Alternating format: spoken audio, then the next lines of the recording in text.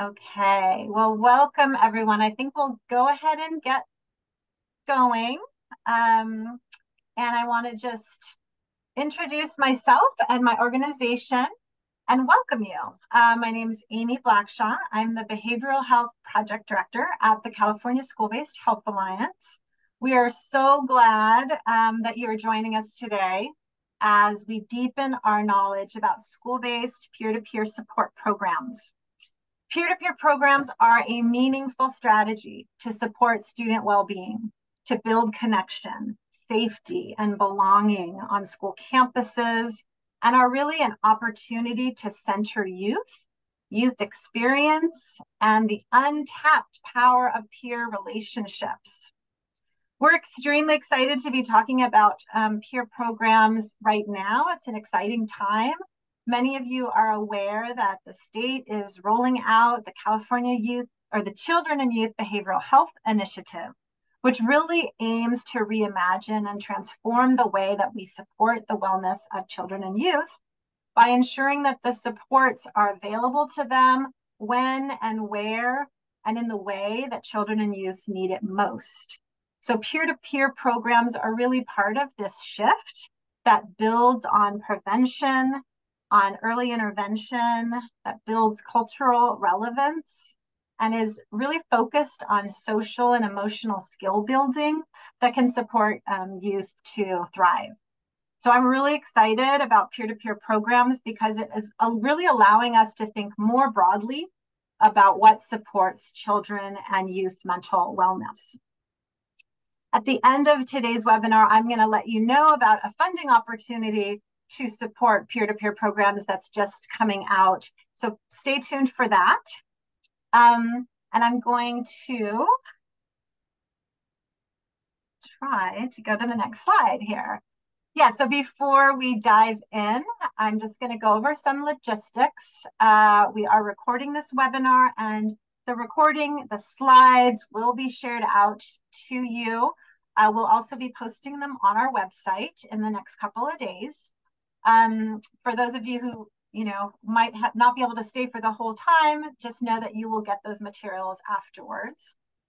We do have the Q&A enabled, so feel free to use that to put your questions there. We will have time at the end to answer questions, or possibly during the presentation if it's really relevant to what we're talking about. You can also feel free to use the chat to respond, to add your comments, your thoughts in the chat. That's all fine. Your interaction is welcome. But just know that we will do some Q&A at the end. And so we are the California School-Based Health Alliance, and our organization's mission is really to improve the health and academic success of children and youth by advancing school health services. So we really believe that healthcare needs to be accessible and where kids are. So schools, we want to support schools to have the services needed that remove barriers to learning and that enhance equity. So really what we do is to help support the growth and best practices of school-based health centers, wellness centers, and school health programs. And a big part of that work is gathering school and health professionals, organizing convenings and webinars like this one, supporting and disseminating expertise in the field and best practices and models of care that we see to be having a really positive and meaningful impact. So that is why we are here today, to lift up peer-to-peer programs. We have lots and lots of resources on our website, so I encourage you to take a look. We have toolkits and information and webinar recordings from past offerings that we've had, so feel free to check it out, and the website is linked in the chat. We also convene an annual conference, and this year it's going to be in April. It's a 2-day conference in Santa Clara, Building Transformational School Health for California's Future. We hope that all of you will be interested in attending. We've just opened our registration, and so you can get that information that we're putting in the chat for you. We have an early bird registration, so it's more affordable to register early. there's going to be lots of really meaningful workshops and speakers related to how we can transform and rethink and enhance school health services. And, you know, CSHA, the California School-Based Health Alliance, we are a member organization, which means that we offer some additional benefits for our members. Most everything that you'll find on our website is just available to anyone, but we do offer some resources for members, so we encourage that, especially if you're interested in coming to the conference, because we give a very big discount for our members. And especially if you're coming with a group from your organization, it's really cost effective to become members and then register for our conference. So that information is being shared with you as well. And now I want to introduce today's speaker. We're really privileged to have Hilary Roberts here with us today. She has deep and vast experience in the area of peer-to-peer programs. So we're really happy to have her here to share her expertise with our community of school health champions. So Hilary's background, she was a teacher in the classroom 35 years. She trains individuals, groups, schools, universities, and organizations to build capacity around peer programming and conflict resolution, restorative practices, and diversity and inclusion awareness. She served for nearly 20 years as the peer resources coordinator at the Fremont Unified School District, where she developed curriculum, implemented programs, trained youth to counsel other youth, and trained youth to present peer education, do conflict mediation, restorative justice, restorative practices work. And now she currently works with many agencies, districts, site administrators, youth and teachers and counselors to really rethink and reshape their personal and organizational culture, communication skills, and disciplinary practices for more balanced and peaceable outcomes. She's also the founder and executive director of Peer Advocates Training and Consulting. The book that she wrote, Peer Advocates in Action, is an adopted textbook for many peer support programs throughout California. So there's much more that I haven't mentioned about Hilary's background, but I don't want to take any more time away from her time. So with that, I'm going to welcome our presenter, Hilary Roberts.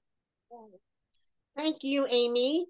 And I think you've said it all. The only thing I want to add is that many of you may have known or know Ira Sacknoff, and he was the father of peer programs. Now he's the grandfather of peer programs. He was my mentor back in the late 90s when I developed the program at Kenyon High School in Fremont. And then I began training with him and then for him. And when I left teaching in 2014, after 35 years of high school teaching, I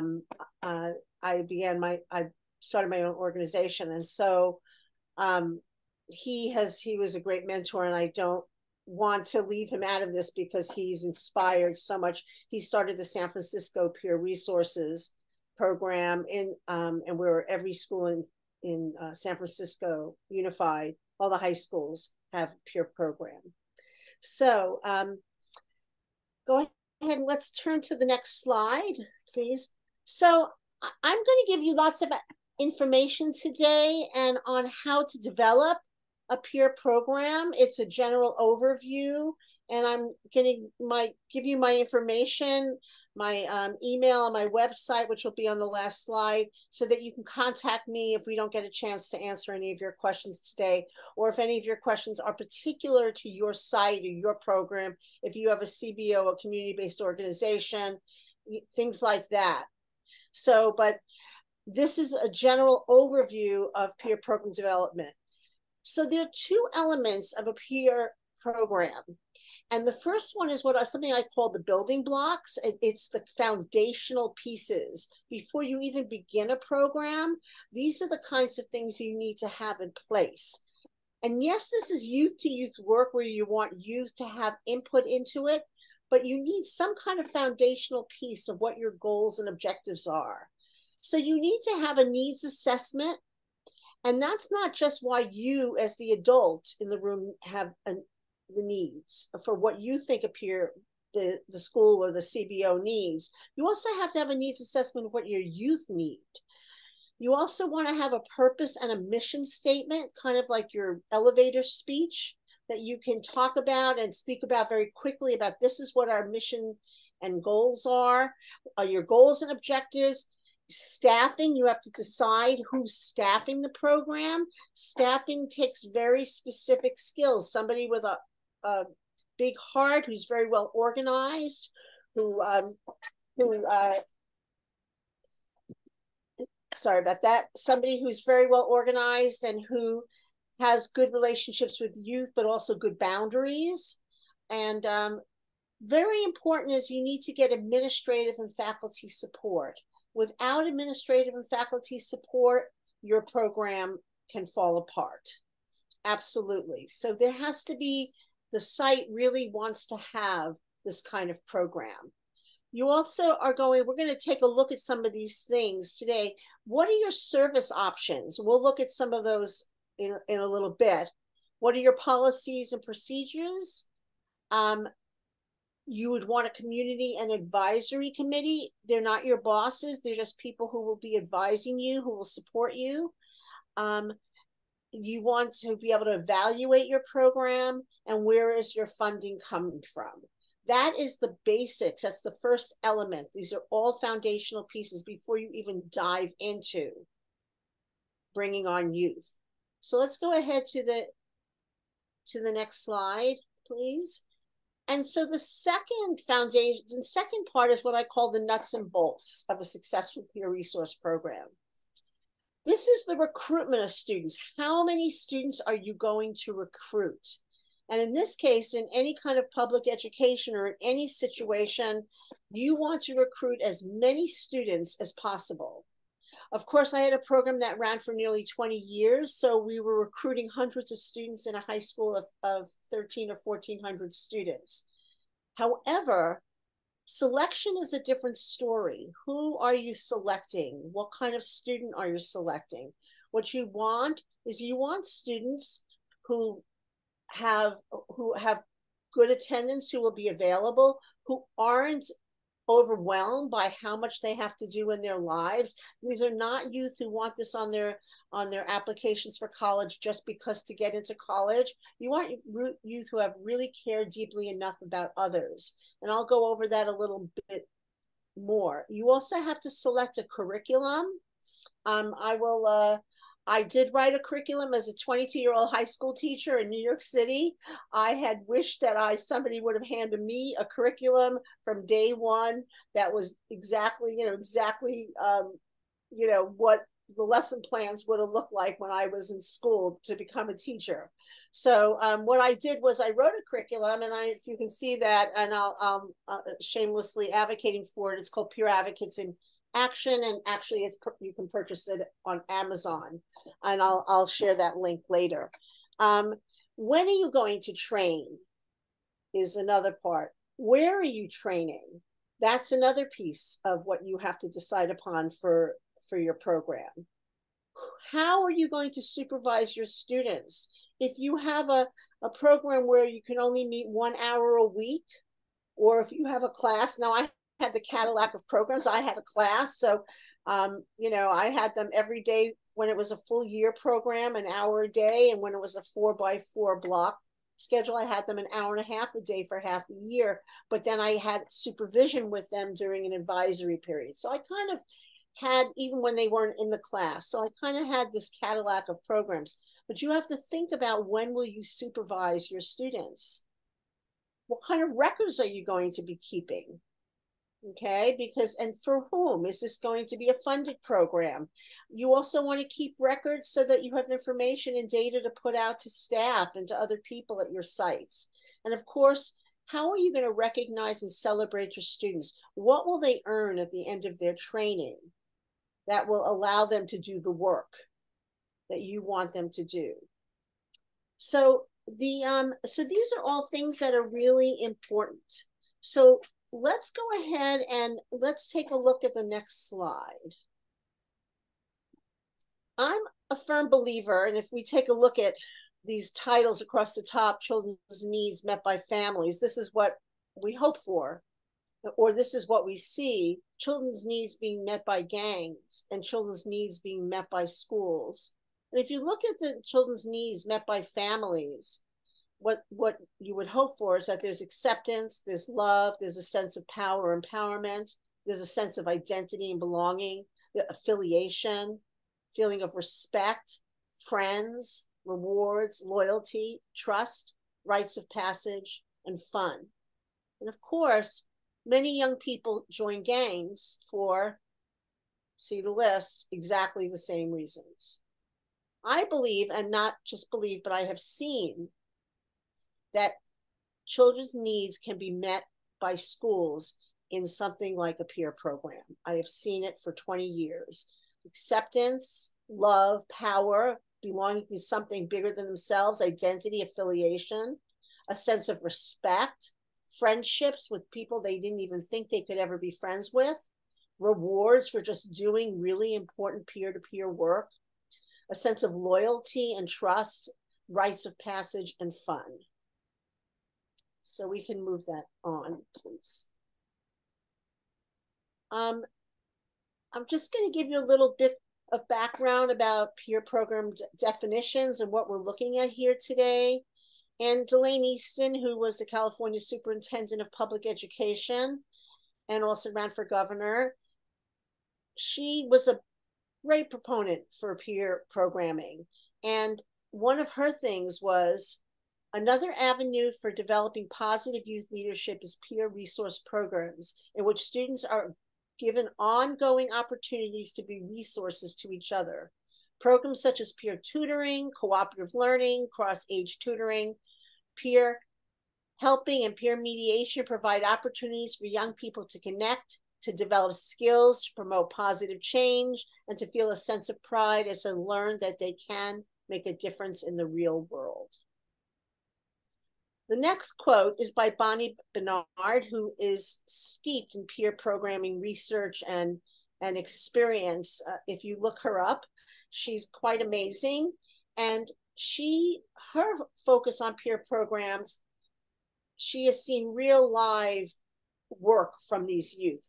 And she says, clearly, based on the rationales that included the importance of peers in social development, the need for youth in our society to have more available social support and more opportunities to participate and help, the need for every individual to be socialized to accept and respect diversity, the value of learning collaboration and conflict resolution skills from an early age, and the proven positive academic and social outcomes of evaluated cooperative and peer learning and resource programs.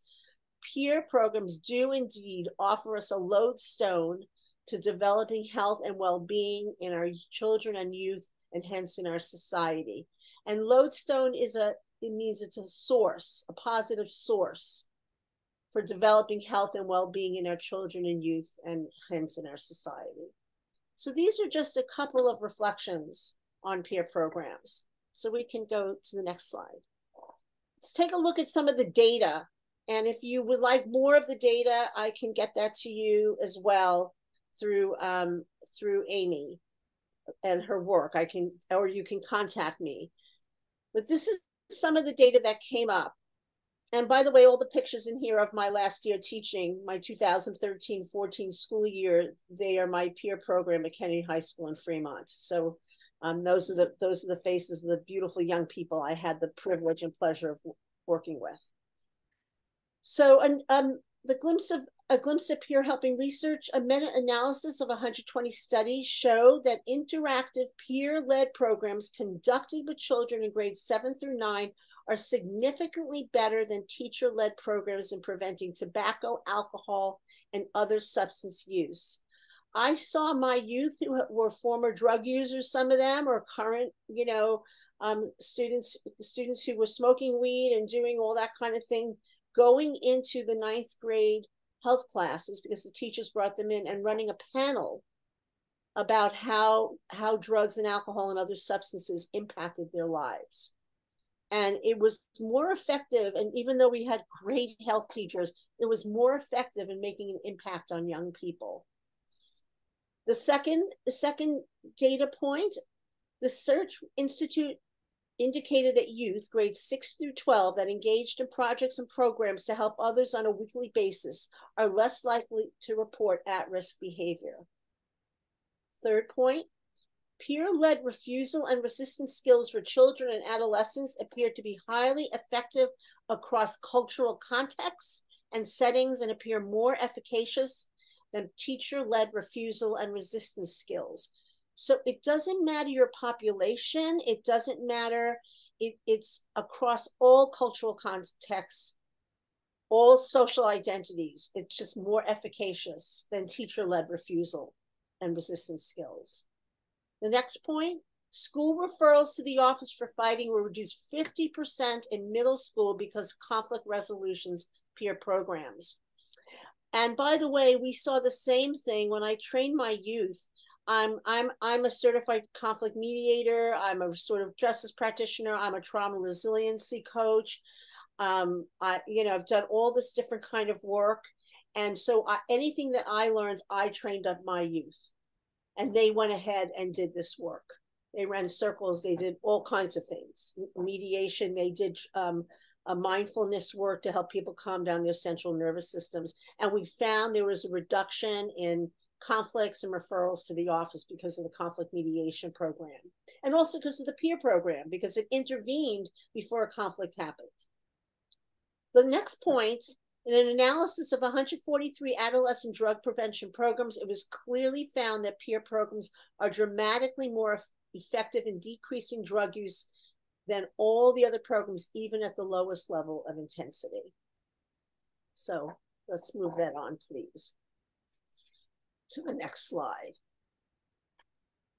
And I know this is a lot of reading, but I want you to notice as you're looking at this, at the differences in these, at the differences to be able to, the different definitions. So California Association of Peer Programs doesn't exist anymore. It's too bad. It's capped. They used to have fantastic conferences where they had youth come and present and attend all different kinds of programs. And they define peer programs as peer helping provides understanding, support, prevention, intervention, and referral services to individuals and groups by utilizing the human resources of peers trained in communication, decision-making, self-awareness, and helping skills. Individuals, especially youth trained in peer helping skills, can and do make a significant contribution to their peers and to the welfare of our society. The National Peer Helpers Association added a little bit, something a little different, if you'll notice. And they say, peer helping is a variety of supportive services initiated by peers in diverse settings. Sometimes students just need someone to listen to their problems and to help sort out the options open to them. Peer helpers are good listeners and are skilled in the difficult task of helping others to solve their own problems. Their own problems rather than solving problems for them. Although they assume different roles, peer helpers are not used in place of licensed or certified health professionals or as mental health practitioners. They often serve as referral sources for students who need professional help. Peer helpers provide peers with opportunities for learning, guidance, emotional support, and growth.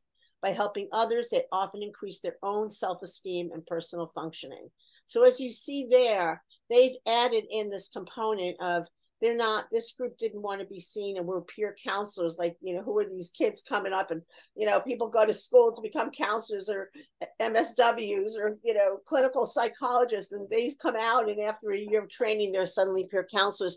So this group wanted to make it clear that that wasn't the role of their students involved in this program. And then in fact, they were more of a referral service. But I do want to say youth can be trained up to do both. They can be trained up to be both a peer counselor and a referral service, which is what my students, that was my background in mental health, lent itself to definitely have my kids doing some mental health support work. And then San Francisco Peer Resources, and this is what the organization Ira Saknoff started 40 years ago. San Francisco Peer Resource Programs operate under the philosophy that everyone has something valuable to offer and that students can serve as resources for one another. At the heart of this philosophy is the belief that students can be empowered to act as advocates, educators, and counselors for their peers. So these are just some definitions to get an idea if you're wondering about what are peer programs, how do we define that? So let's go on to the next slide. This is my working definition, and these are my beautiful young people. And the thing about peer programs, it's a dual program. This is my working definition. I hope it's our working definition. A quality peer program trains youth in very specific communication and helping skills. So that's on one hand, who will then use those skills in a systematic, well thought out way to provide services to other youth. This is a dual purpose, okay? You can have a program where your students are so well trained, and I've worked with programs like this in supporting them, but the focus on what they were going to be doing wasn't there, and there was no staff or administrative support. So you can imagine what happens in a program like that where students are well trained, but there's no focus or no entry into what they will be doing at the site. That's going to fall apart. I've also worked with groups where the students were poorly trained and then were asked to go out and do incredible work like peer counseling when they only had an 8-hour training in kind of how to clear your lens and your communication skills.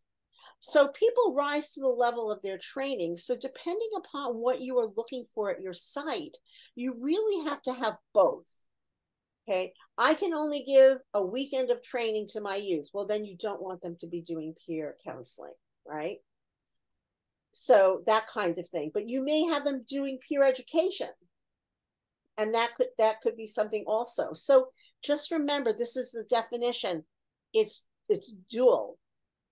Train them up really well and send them out to do very specific work. Okay, let's move on. So these are the different kinds of programs that you are possible for you. And given my background I worked in mental health in New York City. I worked with teens and adults who had serious mental health issues. I worked in schools and in group home situations over the years. And so I had that background. But these are so I chose very specific things that work well for me. But these are some specific projects and programs you might want to do at your sites. You might want to do an orientation transition assistance programs, which is new students adjusting to school, kids coming in even after the first day of school. Youth are uncomfortable coming in after the school year has started. Many of them, they often transfer schools for difficult reasons. So do you want to help new and transfer students adjust to school through personal tours, one-on-one transition partnerships, class presentations, things like that? Peer education, which I recommend for everybody. And this is where students develop and lead class presentations or school-wide activities on subjects that impact their peers.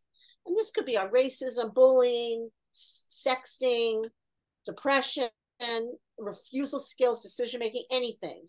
But I really encourage you to think about peer education as any component of any peer program. Peer counseling, this is something we talked about where you have one-on-one contacts to assist or refer when necessary. And it can be pre-arranged sessions, drop-in basis, anything like that. And that this would definitely be something where you'd keep a record of what the youth are doing and who they're supporting. Conflict mediation, another thing that you may want your students to be doing. Okay, mediating issues between students. An English language learners discussion group, any kind of new working and safe discussion groups with immigrant or refugee peers, helping them learn about the new culture, practice any English skills, make connections, helping people assimilate and also celebrate their own culture. buddy connection, matching older students with younger students at middle schools and things like that. Or middle school students going to the lower grades or to elementary schools. You can have something where you have support groups where students lead or co-lead support groups on specific or general topics. So it could be drop-in or informal groups at lunchtime, could be children of alcoholics, could be, smokers, refugee youth, groups that focus on LGBTQI plus issues, anything like that. Also tutoring, it also are going to have students who can tutor other students. And by the way, the very basic skills to support all of these are the same. And then these programs would be put on top of those. I'll explain more of that later. Of course, restorative practice facilitators. My students were trained up as circle keepers and worked. They didn't do harm and healing circles, but they did do community building circles. Although I work with schools where the students are working with co-leading harm and healing circles. Just have to know what your liability issues are for that kind of information. And then brief intervention, which is a harm reduction drug program, also trained in brief intervention. And that's being piloted right now in Antioch, California, at Antioch High School by amazing teacher there, Shira Schweitzer. And it's Contra Costa County is piloting it. Those of you who know about this program, I always believe youth could do it. They're piloting it, so stay tuned. It's not yet been approved, but I believe that they can do the step-by-step brief intervention work if you know anything about it. And if you don't, I encourage you to take a look into BI. And Ira Sacknoff runs those trainings. So these are some ideas for programs or projects. And let's go ahead and turn the page there. So I always smile when I see these pictures because lying on the ground with my kids. So anyway, these are some ideas for the training modules. Of course, it could be a class during the school day for credit. And then it's A through G. Those of you who know schools, A through G is possible. That's a G. These are mean that it's CSU and State University accredited electives. So that, and if you're interested in getting information about A through G approval, I have tons of information. I don't want to be cremated with this stuff. I want to give it away. I want you all to do better. I want you to have it. So if you write to me, I will send you anything you need. Happy to help you. So you can have it as class during the school day. That is ideal. That is absolutely ideal. It can be a pull-out activity. If you're a community-based organization going into a school and you're meeting with a group of youth for an hour a week or zero period before the day starts or the end of the day, okay? What you want to be clear about, though, is no matter what you choose to do in terms of your training model, you always think about who will be excluded. So I really encourage you to think who gets excluded if it's after school, who gets excluded if it's before school, especially like middle school kids who always depending on parent or a bus for transportation. So then pull out activity and then before school activity. I've worked with some great programs in the state of California where somebody ran two 1-hour sessions before school and then had the kids do amazing work throughout the school year. A lunch activity, many people go that route because they don't have other options. Of course, it's not advisable. We have 35 minutes for lunch and in most schools, or if you have, and of course, I'm talking through a school lens. I know many of you are probably through other kinds of organizations, but that's very difficult lunch. They get their lunch, they're not focused, things like that. After school activity and evening activity where you train up youth in the evening. Could it be a weekend activity where you're training up youth to do the work throughout the school year and you're going to supervise them?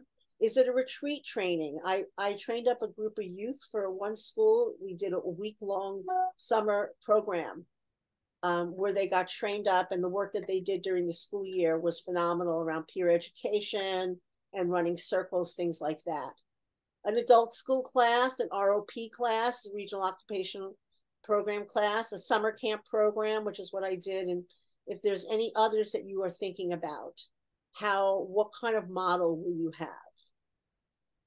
So go ahead and let's go to the next one, please. So please steal this or borrow it long term. I don't want it back, but I stole this from somebody. But if you want to get the word out, what sort of youth are you looking for to do peer advocacy work?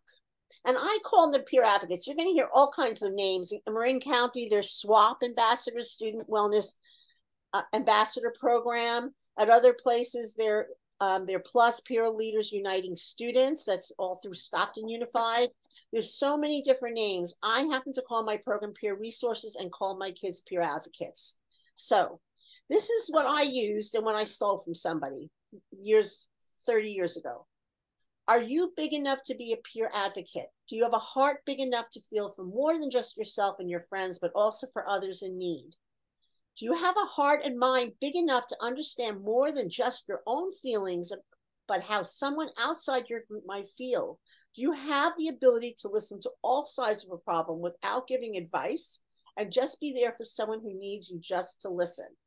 Are you strong enough to keep what you hear and see to yourself when you are helping someone, to never gossip about or put someone down that you are to help?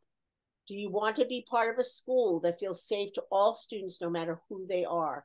If you think you are a big enough person to do these things, then we need you to be a peer advocate. And these were flyers that went out all over school. This is the kind of thing you can post. This is the kind of thing you can do on the public address system, all these things to find, because we're talking about recruiting students. And remember, it's different than selection. You want to recruit as many students and students who fit this. Okay, so let's go ahead and move on to the next slide, please. So here are some recruitment methods. Remember, it's not selection. We're talking about how do you recruit students. And remember, you want to recruit students who are anybody who's interested. So, and if you find that you are not getting enough of students of a particular group, you may want to go out and actually say, I'm looking for students to come and interview or fill out applications or whatever the process is for you to select your students. So how will you recruit students? Here are some possibilities. Ask for recommendations from teachers, counselors, and administrators. I also encourage you to ask the front office staff or the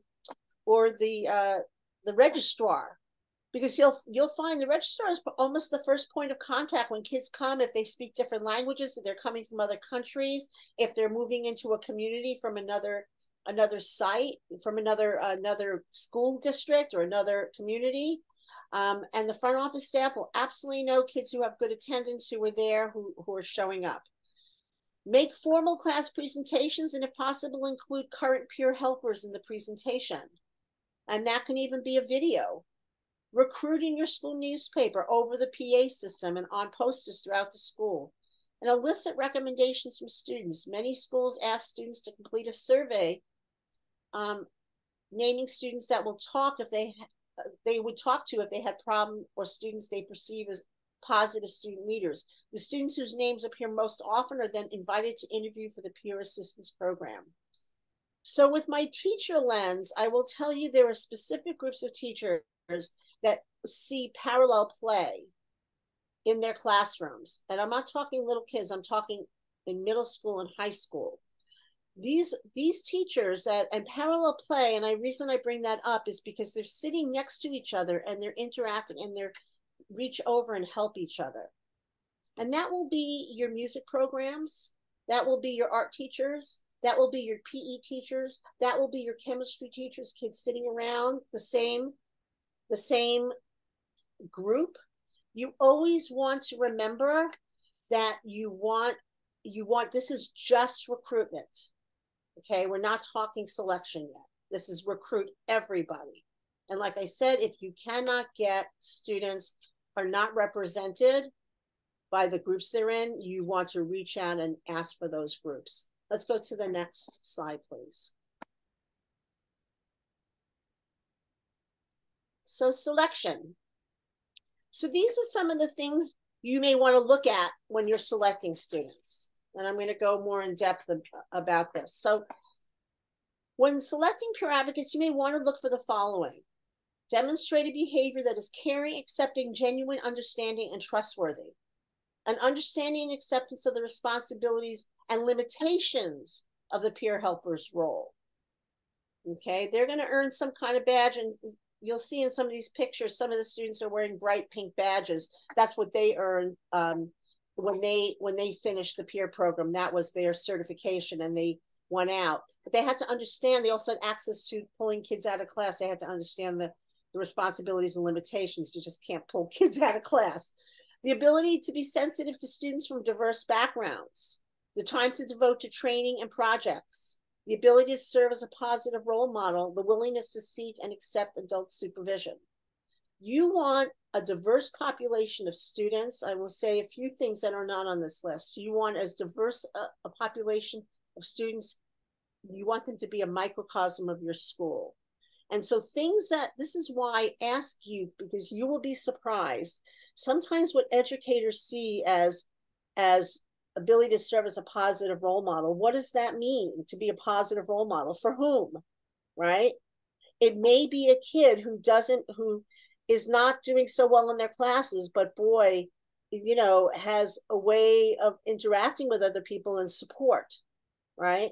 You definitely want a racially, ethnically, sexual identity and gender identity diverse group. You want cultural differences. You really want to mix the kids. What you don't want are the kids who are involved in everything. So this wouldn't necessarily be, I will tell you, in 20 years, I took only 2 kids who were in the top 10 of the graduating class. And you want, of course, students who are not going to graduate, because if you train them up, you maybe want 1 or 2 students who are graduating that year, because you want students who will stay and build capacity and be part of the fabric of the school. You definitely want, but I want to also say this: when you are selecting your peers, you also want students who can give more help than they need. Okay, definitely you want, this is not therapy, this program, but it is therapeutic for youth, very therapeutic. Again, you want youth who can give more help than they need. So let's go ahead and I'm sure, please gather your questions and comments for later. We'll have time at the end for everyone to pitch in. I really want to hear from you. So like I said, your program will die if you don't get administrative and faculty support. Okay, so this is how to get some support. So while a peer program is a youth-to-youth support program, please ask administration and staff for programs, ideas, and suggestions. I remind the staff, this is a youth-to-youth program. What do you think the youth need? I know what you need, okay? So what do you think the youth need, okay? And ask them for ideas. Form an advisory committee. I had an advisory committee for the first number of years, and then I didn't really need it. I just called, and it was an as-needed basis. I picked people who support the program, who will interface with it. Okay, so whoever that is counts. I had a counselor, I had an administrator, a health teacher, I had the custodian, and I had a front office staff person. And the reason is, and the reason I had those people on my advisory team is if your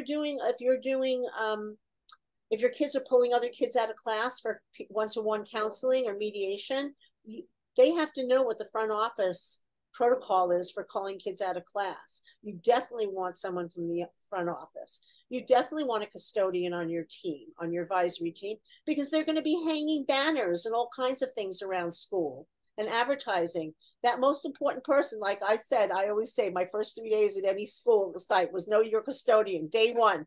That's the most important person. Okay. And then of course you want to pick one person who doesn't like or approve of your program.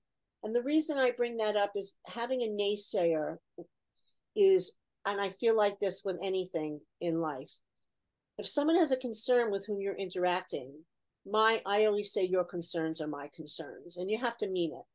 So if there's a teacher you're always pulling kids out of their class, or they're skeptical about the wellness and well-being issues around and their concerns, those would be my concerns too, because other people have them. And you would, like, in a restorative mindset, you don't want to do something to someone or for them or ignore them. You want to work with them, the with mindset. How do we make this happen? We have this program, okay, who then, we have this great program, and you have concerns. How do we make this work? I don't want kids pulled out of my class. Okay, so do you think that we need to ask people at school who really don't want kids ever pulled out? Or is there a particular class or whatever? So you get used to saying your concerns are my concerns. I encourage you to create a one-page monthly newsletter with information on what your program has accomplished, plans on doing, statistics, upcoming events. Let people know, flood them with information. Even though they're already flooded with information. I had bright pink is the color of every piece of paper that went out of my class. So, and every t-shirt had bright pink on it, and the badges were bright. We called it, it was pure pink.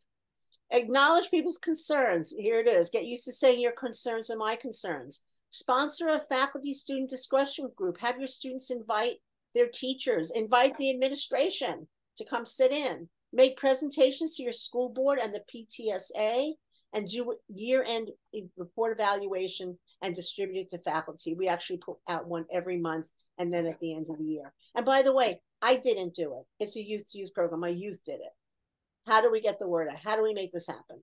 So these are some ideas to get faculty support.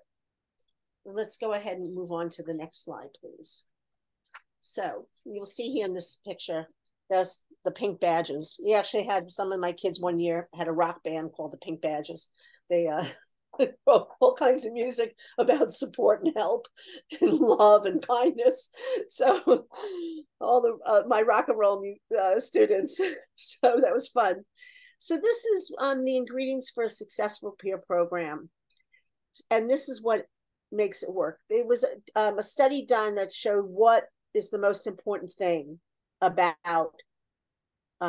the program. And number one came in a strong program coordinator, someone who has enough time to dedicate to the work, who has a good rapport with students, like I said, who has good boundaries, and really knows when to learn from students, when to teach them and when to learn from them. Okay. You have a good training model for students. I'm going to talk about that a little bit more. You have clear program goals. Students are committed and feel ownership to the program. You get faculty support. You are supervising your students. You have, as a program coordinator, you have good contact with students. You must have the diversity of students, and that confidentiality rules are observed. And that's something you do on day one. I'll talk about the curriculum in a second. And then this was a tie, recruitment of students and value exploration and reflection.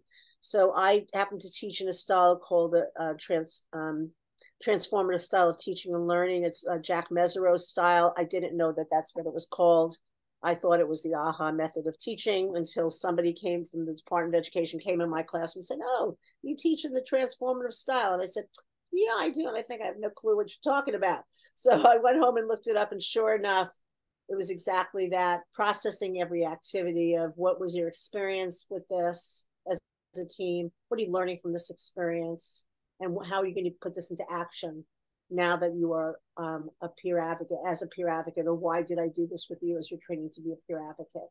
So I called it ELA, experience, learning, and putting into action. So the next thing is student empowerment and decision-making, good community resources and rewards and incentives. So you'll see that strong program coordinator is top of the list. So this is, and let's go into the next slide and talk about why programs fail. So failure to involve the rest of the school or community, as I mentioned earlier, when the program coordinator leaves the program, although if you leave a solid program, which I did after 20 years and is still running, I remember I left teaching in 2014, Kenny High School still has a peer program, which is really great. we're talking almost 10 years later, and it looks different, but it's still there. So that's great. Not enough time for the coordinator to plan and supervise. You have over ambitious goals. You want to do everything, and there's no funding at all. There's no money. That's why programs fail. I would like to just say one thing that I didn't mention earlier. When you I didn't put in a slide about this, but there are two things that when you are actually training with the curriculum, your curriculum needs to be broken down. And what I did with this curriculum was half the book is just on students' self-awareness, taking a look at their values, looking at clearing their lenses, doing things like looking at their frames of reference and coming to understand. Half the curriculum is just completely looking at, what are my prejudices? What are my bigotries? When I came into the peer program back in the late 90s, it was all communication skills training and how to present. And I realized, given my own background, that I needed for students to be able to clear their lenses, take a look at their biases before they actually went in to work with anybody else. And so it's all activities based, and all this kind of transformative teaching and learning where they go through activities and then they process the activities. So that's one part. And then the other side of training are 4 basic skills, the communication skills. What are your nonverbals? How do you ask open and closed questions to get information? Paraphrasing for content and feeling. And then finally, guiding others without giving advice. So it's a dual curriculum. And I found that what I received when I first went into this program after so many years of teaching high school and middle school, that I was only getting the communication skills, but you really have to do lens clearing work first, self-awareness work. And so that's how I put this curriculum together. So that's it. I think I've gone through everything. Let's go. Amy, can we do questions? Yes, we can. We have some questions that people have put in our Q&A. I'm going to just read some of those out to you, if that's okay. And I encourage, we do have time to answer questions. So if there's something that you want Hilary to elaborate on, or something that you want more details on, please go ahead and put that in the chat. One of the first questions, Hilary, is about these strategies being appropriate for elementary and middle school students. Can you talk a little bit about different age groups and peer programs? Yes, absolutely. I would, if you're in middle school, I would definitely recommend 7th and 8th graders to be doing this work. And you can do some 6th graders, but they'd have to be very, very mature.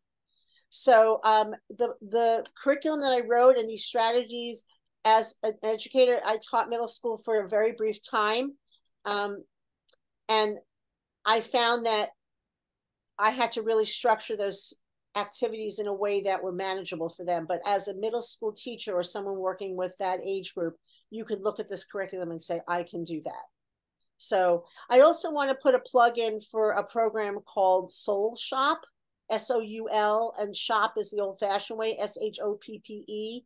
Vicki Abadesco did peer resource work. She started a program. And if you're interested in elementary school kids doing some of this work, it's all about conflict mediation for that age group. And she's phenomenal. Her program is phenomenal. They're based in Oakland, but they travel all over. So. Great, thank you. Yes, it is Soul Shop. Someone put it in there. Yes. The whole, yes. Another question is if you could provide a little bit more information about conflict mediation. Absolutely. So, yes, so conflict mediation, I was trained by community boards of San Francisco back in the late 90s. So I trained up my youth, and I actually had them come in and support. We did like what you learn in teacher school. I do, you do, we do, I do. So that's what happened. I got trained up. We did it together then with somebody at Soul Shop. And so there is a curriculum, but I wrote a curriculum, also in a conflict resolution curriculum, and I train up students and I train up adults um, to do conflict mediation. Let me say this though, if you want your students to be conflict mediators, they still need that basic training, the lens clearing work, the values clarification, looking at their biases, and then the communication skills. How to ask good questions? How do I paraphrase? So I have conflict mediation curriculums that I wrote. I've actually written diversity, inclusion, equity, and belonging. I didn't, my team, if you go to our website at peeradvocates.com, you'll see that we're a whole team of people that work together, but we've done a lot of curriculum development for different school districts on these topics. Just know what the issues are in your district or in your community. I hope, does that answer the question for conflict resolution training? I hope so. I hope so, but feel free to add more questions if that didn't quite. And please feel free to contact me personally. My email will be at the end of the last slide. There's another question that's specifically about high school peers mentoring middle school students. Right. And any thoughts around removing transportation barriers. Obviously, it's nice when the high school and middle school are a walkable distance, but that's not always the case. Would you put into the budget a bus cost, which is expensive? So if you could just talk about some of that. Yes, I mean, one of the things that we did was if it's walking distance, of course, that's great. Exactly what you're saying, Amy. One of the other things I did, and what I did with the parents, and you can do this with the middle school parents also, is if you get a day or a few days of your insurance on your own car to transport students, it's really inexpensive, where you can drive students. Of course, if you have a car that fits 4 people, you're going to want, and you have a group of 12, you're going to want some parent involvement or other involvement. So it is possible, paraprofessional, you may want to even make those decisions. I just paid for the insurance upgrade for the times that I took my youth to conferences and things like that. But definitely put in your budget if you know your district. I know working out in the hinterlands of Marin County, that it was really hard to get youth there. So they had school buses from the district. It depends on your district, depends on what you're willing to put in terms of your own insurance and getting. I had a lot of parent support in a community. And the irony was because so many of the parents were unemployed, and I just paid for the upgrade in their and it was a few dollars for their insurance. So anyway, I hope that answers the question. Great. I don't know, Amy, if the funding that you're talking about also that you have available might be a resource. Yeah, I'll just give a little sneak peek because I want to keep asking the questions and getting your responses. But there is a funding that's coming that's going. It's a pilot project, so it's only funding 8 high schools to develop peer programs, but it's a pretty substantial amount of money, and it's I think 3-year learning process, but there's going to be a webinar coming up in a couple of weeks that's going to give more information about how to apply for these dollars. And the hope is that really there's going to be more statewide funding, more curricula to support, more resources to help people get these programs started. So I will be sharing that information about the webinar for that funding stream a little later. We're going, oh, and thank you. I think it just got dropped in the chat. It's on the 30th of November. One of our participants is just asking about curriculum or training for, I think, specifically a peer-to-peer counseling program. Yes, yes. What about it? I'm just wondering. If there's, yes. It sounds like your curricula. This is it. Is one option. This is it. And it's all scaffolded. It's all Common Core based. It's all having to do. It's all hooked into the SEL. How would I put it? The state standards and the core social and emotional learning competencies. So yes, this curriculum, and it also, even though it's for a full school year, it's also for it has a 6-hour training broken down, something like 12 hours, 16 hours, 22 hours. And it's absolutely appropriate for high school. It is absolutely a middle school and high school. That's what it was written for. That's what I taught. So yes, I have this, this is what this curriculum is. And again, you can purchase it on Amazon. And I also have the actual, after you do this training, I then have the conflict mediation training that is on top of that, the step-by-step process of training your students in conflict mediation. Again, I wouldn't just dive into conflict mediation. They need pre-skills training, which is this book. Great. There's a couple of questions related to stipends.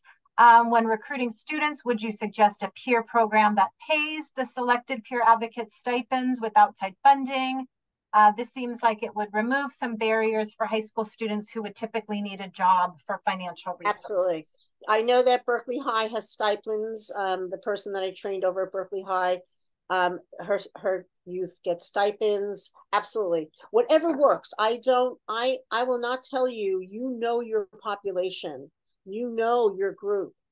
Absolutely. If there's a way to cut out be excluded, like to get rid of excluding people, absolutely use it. I encourage you. Include as many young people as you can from every walk of life, every social group. So also make sure if your district has a what is it called, community service, or I forget what the word is in education. I used to run that program where you had to have community service hours to graduate. There's also that possibility. So all kinds of possibilities. Yes, the answer is yes. Do Great, it. great. This question I think you've sort of answered, but I'm going to ask it again. Someone's asking about the curriculum or training. Should they be customized, and do you have a list of programs or curriculum? Do I have a list of I have, of course, my curriculum, which I took and drew out of many different curricula. I have other curricula that I can give you and that I can suggest. It's, in and terms again, of customized, I'm thinking that you would, depending on the school environment and the needs, you would be kind of shaping from what you... Absolutely. Absolutely. And thank you, Jill Berticelli. Said she's been using the curriculum for 5 years. I'm sorry, I just saw that. I got distracted, and it's been great. So yes, I have a lot of curriculum, but I found that some of it was lacking in terms of clearing lenses. So that's why I wrote the curriculum. I also have a list, and I can share that with you, Amy, to send out to everybody. Also, a list of icebreaker books that I found to be the best. You can find the curriculum on Amazon, and I'll put that up. The name of it is the next slide. So yeah, and it has been put in the chat, so you can, oh, there it is again. Thank you to our person behind the scenes for getting that information out. Also, this question I've heard many times, and someone has put it in the chat, in terms of liability and concerns around, if something were to happen, some student that disclosed something. Can you just talk a little bit about that? You have to make a decision. I mean, my first, here I am. I've been a seasoned educator. I've been teaching for years and years and years. And I started the peer program. The first year I chose my students. I did that. After that, my students interviewed other students. I didn't get involved. I could recommend kids to interview, but I didn't. And remember also, by the way, your selection process has to be inclusive of all people. If they have to fill out a form in a high stress environment, you may find that kids won't do it because they're totally stressed, or if they're students who don't write or read well. So always remember that your selection process also has to be very inclusive. So we had an interview process, and so first year I chose my students, sent them to the CAP conference in LA, and I'm in Oakland, and the school is in Fremont. And what do? They go ahead and they smoke pot. And of course they get caught. And of course somebody's got from the conference has to bring them home. Well, the rest of the students and these 4 kids got picked out, their names out of a hat to go. The rest of the team was really upset that they had this opportunity and they blew it. So I called Ira, who was my mentor. What do I do? And he said, what do you think you ought to do? And for me, it was no student is throwaway. I don't believe in throwing kids away. And not, it wasn't even restorative practices time, but that's how I ran my classroom. I said, I think you need to sit down and have a meeting with your team. And so there were reparations made. Okay. There were reparations made to these students, the rest of the peers. So it depends. Students will do things that that will break lots of rules. They're teenagers. There are times I've asked students to leave the program, or they can say, I don't want this. This is for me. At a certain point, they can pull out. But reframe the question, Amy. Well, I guess another way to look, if you could talk a little bit more about the issues around confidentiality, and also reporting, duty to inform if another student disclosed something that certainly was not something that that young person should be able to handle, or, you know. Well, so when we had one situation where confidentiality is the first thing you talk about on day one with your students, and they're, you know, we discuss mandated reporting. I call it duties to inform. And that every day, and it actually in the book, it's in the first few lessons, it's day one. You repeat it all the time about confidentiality, except for the reasons to break confidentiality. Now, we had a situation where a student did break confidentiality, and it became a situation where, and the kids understand because they're part of something bigger than themselves. They don't want to break confidentiality. They know the discussion around this is, what does it feel like when someone breaks confidentiality? What is, you know, they talk about betrayal, and they talk about what if someone broke confidentiality in the program. They talk about, you know, that we won't have faith in the program. What you do impacts all of us. So when one student did break confidentiality, and it happened to be to another peer, one peer to another peer, we had a circle, and there were reparations made around that. The kids decided to pull his badge for a month. So, you know, that he couldn't do the work in the peer program. He was pretty devastated. He got a big lesson, but that came, and they also understood why he had done it. They could hear him, they could see it, why he did it. So this, the very last lesson actually in the book is about, are you in over your head?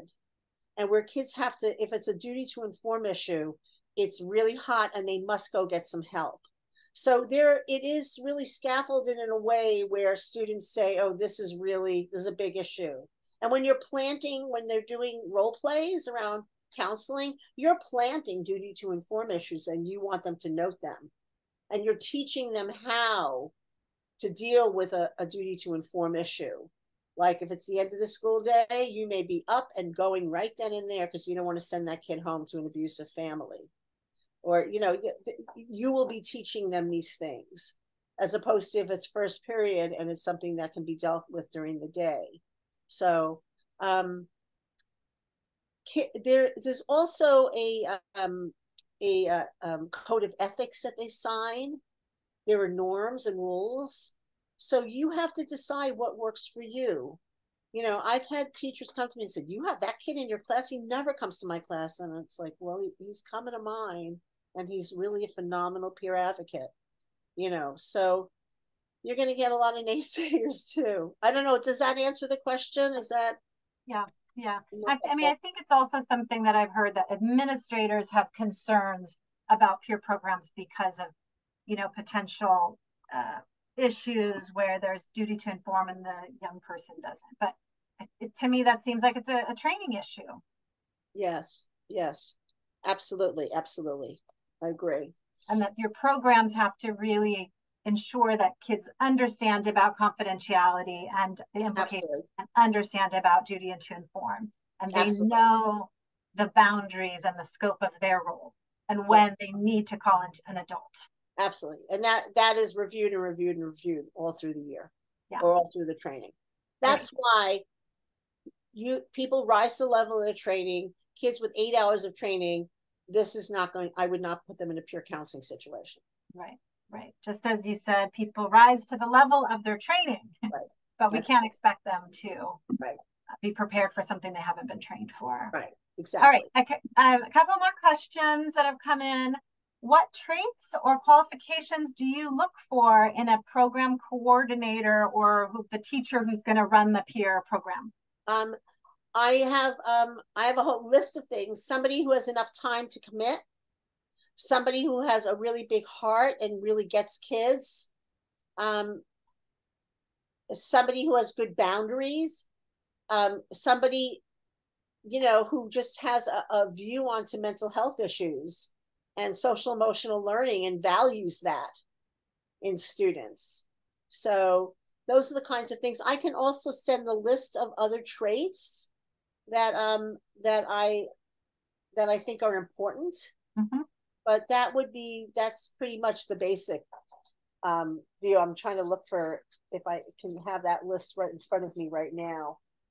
I don't. So yeah, if you want to share that, we can share it out to our okay, I'll do participants. all that. I'll Would do be all that. great. Okay, this is a kind of a specific question.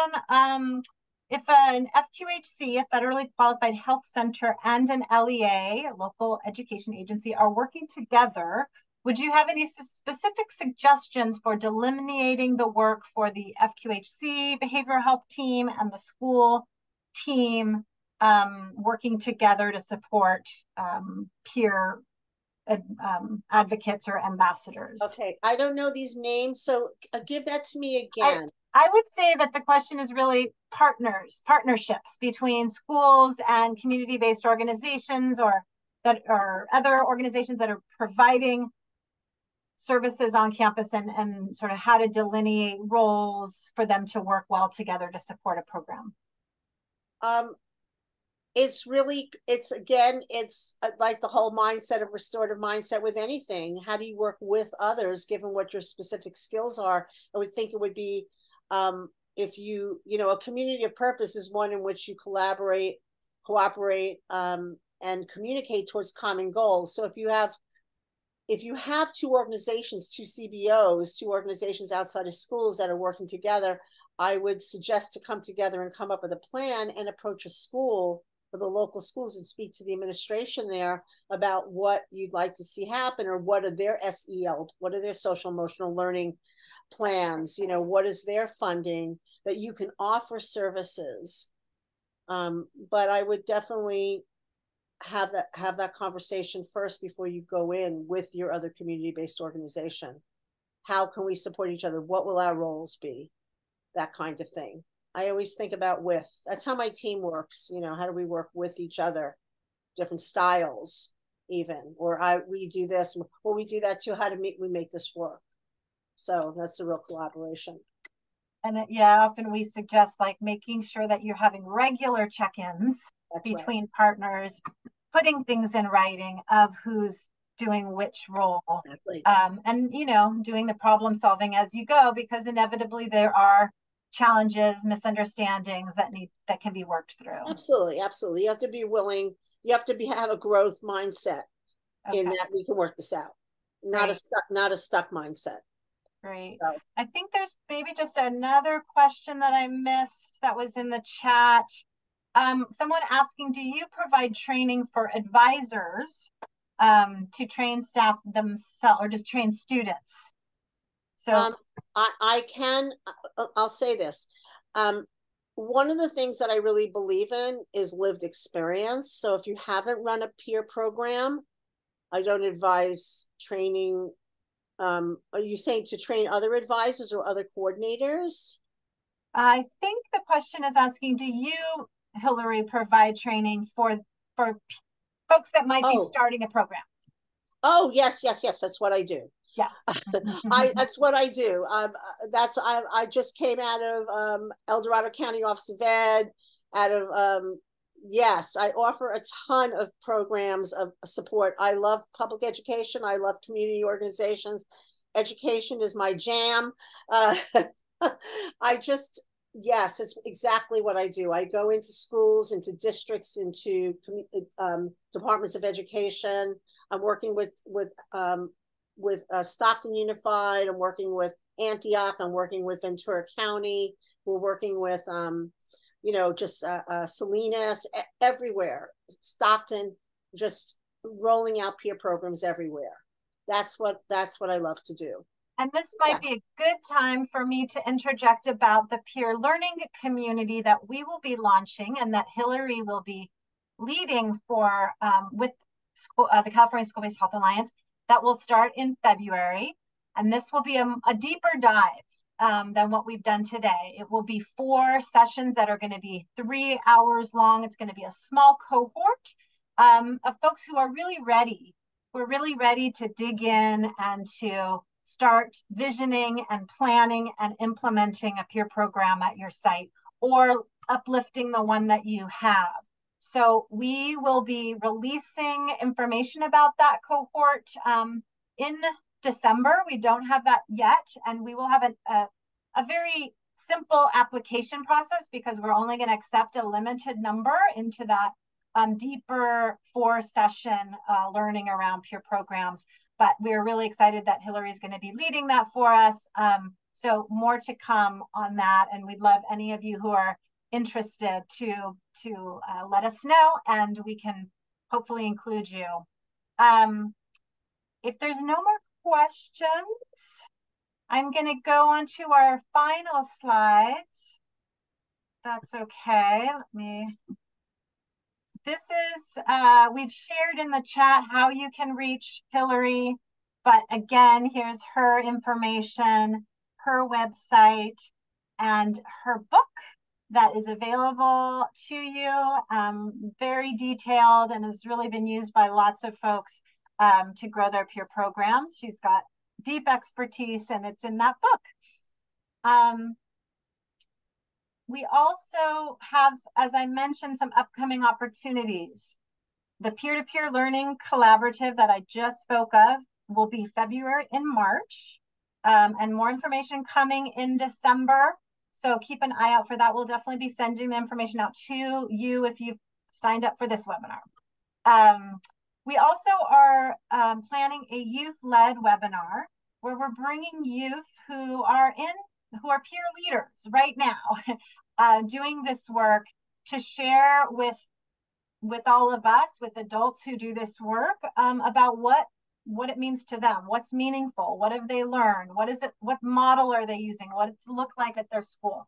So we're really excited about that. You'll hear from probably 3 to 4 different programs, and that will be the first week of February, and we're just working on confirming that date.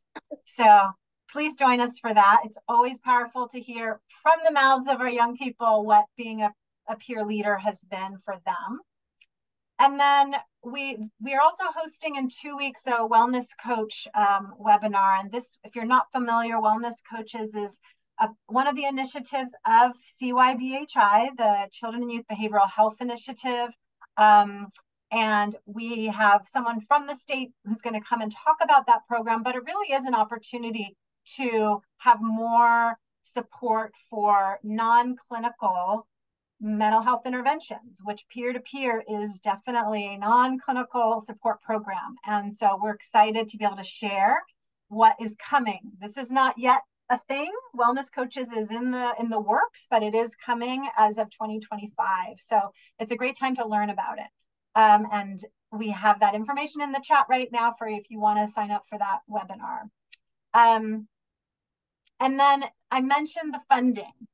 We, part of the Children and Youth Behavioral Health Initiative is a $8 million pilot project to really focus on 8 high schools to bring peer-to-peer programs.